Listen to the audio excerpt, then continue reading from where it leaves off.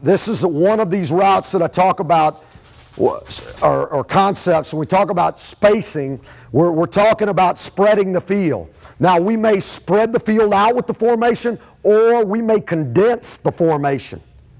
We may condense the formation and make the defense condense, and then we spread them with speed and athleticism to create those seams.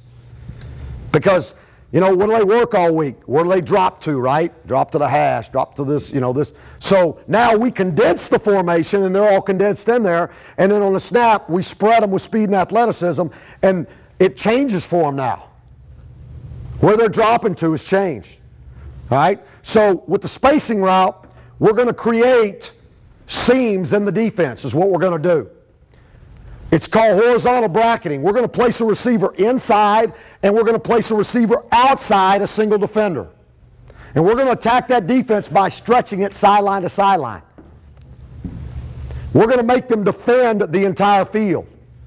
So it's not really a very difficult concept if you think about it. We're going to, if I'm the defender, I'm going to put a receiver somewhere on this side of this guy and somewhere on that side of that guy and make him have to defend his entire space that he's responsible for.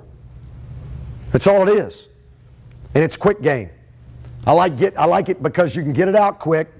You really don't have to block anybody. I love plays where you don't block anybody. All right? Offensive line coach loves plays where you don't have to block anybody. We're good at not blocking anybody. All right? We've gotten good at it. But horizontal bracketing makes the spacing route what it is. So then timing plus spacing equals completions. I said timing plus spacing equals completions. All right? So then completions equals conversions, right? And conversions means moving the chains, right? Moving the chains. So we're moving the chains.